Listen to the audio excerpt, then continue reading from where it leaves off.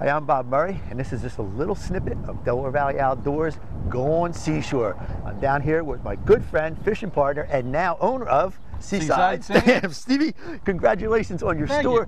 Tell us a little bit about it. Well, everybody wants to own a tackle shop, including me. Got the chance to do it with a real good friend of mine since we were in school. We got a sub shop, tackle shop, kind of a weird blend, but fishermen like to eat. So we went for it.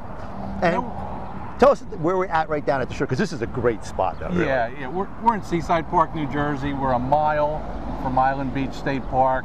We're right next to Barnegat Bay. There's fluke fishing, striper fishing, blue fishing, you name it, it's here. Plus, 3 blocks away from the store is Seaside Boardwalk for the kids. Rides, all kinds of great stuff. So they can come here, get their bait, their tackle, anything they want, and head right out to the beach. Exactly. And we open 5 a.m. for breakfast sandwiches. Now, I have to admit, I did have a great sandwich sub here with you today, Steve. It was unbelievable. Just give us a couple of the names that you're going to throw out to the people. Well, we've got the Viagra, the Luca Brazzi, the Don, Sleep with the Fishes, and of course the Chicken Brother Fredo, chicken salad. So, you're down here now. The hours are what? What's the hours going to start? Because we're down here in May right now. So yeah, we're generally open 5 to 5. After Memorial Day, we'll be open on weekends until at least 8 o'clock. But pretty much you can bet on us at 5 o'clock in the morning, maybe a little earlier if we get up early.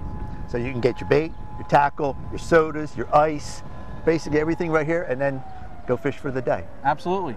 Steve, the other good part about this is that you link to our website with your fishing reports down here, which are really right on top of it. Yeah, what we try to do is every week, sometimes Wednesday, Thursday, try to give you maybe a little forecast toward the weekend, what happened during the week.